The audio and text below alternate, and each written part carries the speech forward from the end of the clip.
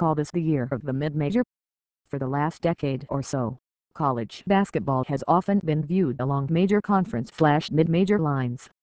But the 2013 NCAA tournament bracket released Sunday would indicate the gap isn't that big at all. Gonzaga 31-2 earned the number 1 seed for the first time in school history, leading a charge of mid-majors this year that got treated well by the selection committee throughout the bracket.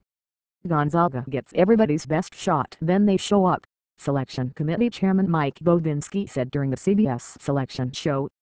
In our judgment, that's a very complete and very strong basketball team, and in our collective estimation they deserve to be on that one line. The discussion over number 1 seeds, and the order of them, was more muddled than usual. Parsing that issue was particularly important this year because the argument between Indiana and Louisville for the number 1 overall seed would determine which school got placed in the geographically friendly Midwest Regional. That debate was won by Louisville on the strength of its Big East tournament title Saturday night, while Indiana lost to Wisconsin in the semifinals of the Big Ten tournament. That pushed the Hoosiers to the East Regional in Washington, D.C., as the number 3 overall seed and gave Louisville the Final Four path through Lexington, KY, and then Indianapolis, both within 115 miles of campus. While the Cardinals got favorable geography, however, they didn't necessarily get an easy path to Atlanta. Colorado State, a rugged rebounding team, or underachieving but talented Missouri would wait in the round of 32.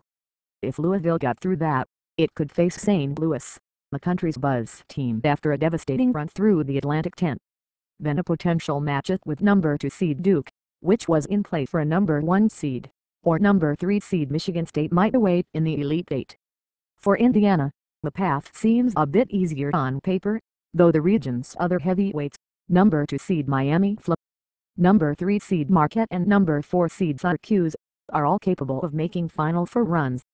Gonzaga, which heads the West Regional, could end up facing Big Ten tournament champion Ohio State or Mountain West champion New Mexico for a berth in the Final Four. In a year when bubble teams had little to complain about, the selection committee clearly rewarded schools from outside the so-called power conferences with the final spots.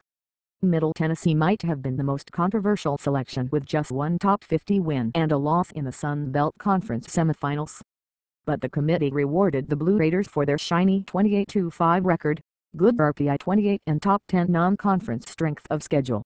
As we ultimately got to it, we looked at Middle Tennessee's veteran team, their ability to win on the road, really no rough patches along the way, Committee Chairman Bobinsky said on CBS. The difference between Middle Tennessee and other teams was the ability to win on the road. The other teams really struggled to take their show on the road, and that was probably a deciding factor in a lot of those cases. Middle Tennessee was sent to the first 4 in Dayton, Ohio, alongside St. Mary's out of the West Coast Conference, Boise State out of the Mountain West and La Salle from the Atlantic 10. Among the other bracket takeaways, Oregon, which won the PAC-12 tournament, got stuck with a 12 seed in the Midwest Regional, indicating the Ducks probably would have been left out of the field had they not earned the automatic bid. That was one of several head-scratching seeds for the PAC-12, which clearly wasn't respected much by the committee as California also got a number 12 seed and Colorado earned a number 10 seed. Arizona and regular season champion Oklahoma each earned number 6 seeds. The committee, which always seems to produce juicy early round matchups, put North Carolina as a number 8 seed in the South Regional. Thus, if the Tar Heels advance past number 9 seed Villanova, they would almost certainly play number 1 seed Kansas, putting North Carolina coach Roy Williams against his former school in Kansas City, MO. The Mountain West Conference earned 5 bids for the first time in history, with regular season and tournament champion New Mexico leading the way as a number 3 seed in the West. Bucknell, the Patriot League champion, might have been the most surprising seed of all. The Bison, which finished 27-5 but had a strength of schedule of 192, are a number 11 seed and will play number 6 seed Butler in the East Regional. The Southeastern Conference, which struggled in non-conference games in November and December, was basically dismissed by the selection committee. The league earned only 3 bids, with Ole Miss, which won the league tournament Sunday, getting a number 12 seed in the West Regional to play Wisconsin. That left Kentucky, Tennessee and Alabama on the outside looking in.